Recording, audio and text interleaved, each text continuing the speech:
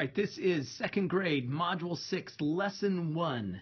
And in this lesson, students are going to be using manipulatives to create equal groups. Now, first thing I want to talk about before I actually talk about this lesson is the fact that this module is really about the foundations of multiplication and division. We are not going to be expecting our kiddos to be really learning their times tables or their division facts. Really, we're going to be talking in this whole module, we're going to be talking about equal groups, sorting them. We are going to be talking about arrays. We're going to be talking about even and odd numbers. We're not going to be expecting our students to learn their times tables in this module. That's really going to be happening in third grade, that we fully expect our students to become fluent in their times tables and division facts. So let's get to this lesson. Lesson 1, we're going to be using manipulatives. What do I mean by manipulatives?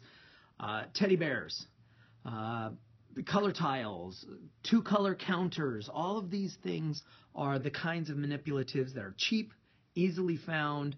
You could use bottle caps. You can use marbles. Well, marbles might be a little hard because they'll roll off the table, but you get the idea. Use any sort of manipulatives you can find. They don't have to be super fancy.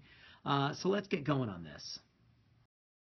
An example of what I'm talking about, parents and teachers, is right here. I grabbed this straight off of Amazon.com. The idea is they're going to be selling you 200 poker chip or counter chips like this, 200 counter chips for $8.42. I got an idea. Take a $2 bill, go to the bank, and exchange it for 200 pennies, and you just saved yourself a bunch of money. Yeah, I know it's not two colors, but you can still do heads and tails.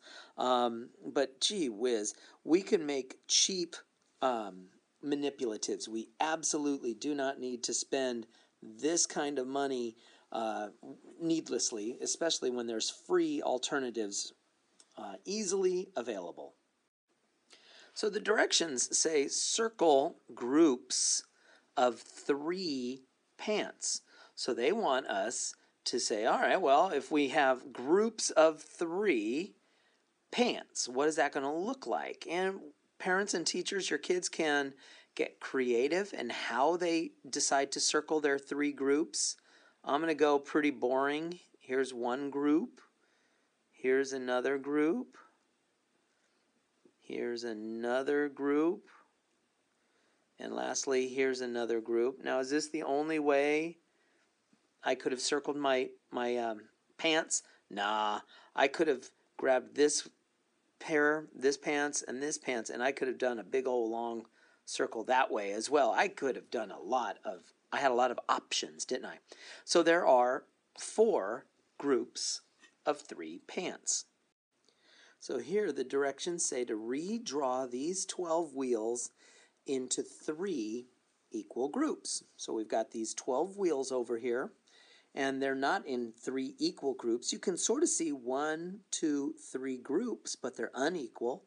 Or you can go up and down and you can see 1 group, 2 groups, 3, 4, 5, well, 5 groups, but they're unequal. So the idea is we want to create 3 equal groups. Now, parents and teachers, the tricky thing is this is a little abstract because they're just looking at pictures.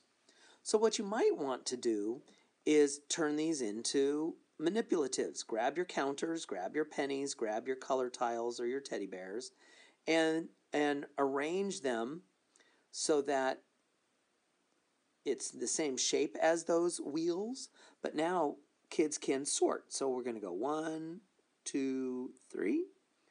1, 2, 3. 1, 2, 3.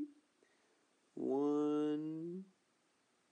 I left one over there. 2, 3. So there are my 12 wheels that are now sorted into 3 equal groups. Now, of course, the question is, what do we have? We have 3 groups of 4 wheels. So parents and teachers, the big key on this one is instead of it being abstract, just a picture, you might give your students 12 manipulatives, 12 wheels, in order to do the sorting. So here the directions say to redraw these oranges to make 3 equal groups. And again, parents and teachers, the big trouble with this one might be the fact that it's a picture, it's abstract. The students are going to be drawing oranges down here, but the oranges are going to stay up here. So manipulatives really might be called for here, in which case pennies are perfect as well. So I've got 1, and I'm going to do 1 in each circle to take care of this guy. Now I'm going to do 1, 2, 3 in each circle to take care of that guy. Then I'm going to do 1, 2, 3 in each circle from that circle to take that guy. Then I'm going to do this guy, and this guy. And you notice I'm sorting. I'm just kind of passing them out, trying to make equal groups. I'm sharing in a fair way. And then boom, boom, boom, there's 1, 2, 3, and I'm done with that one. So there are the 15, oranges that I had done, that I was given. But now, instead of, 5 groups of 3 oranges, I now have 3 groups of 5 oranges. And how many oranges is that? That's 15 oranges. Don't let your students accidentally say 30, because they're counting these oranges up here and these oranges down here. And of course, parents and teachers, we're starting to see multiplication, but we are absolutely not expecting our second graders to learn multiplication. This is the foundation of multiplication. And that wraps up second grade, Module 6, Lesson 1, using manipulatives to create equal groups.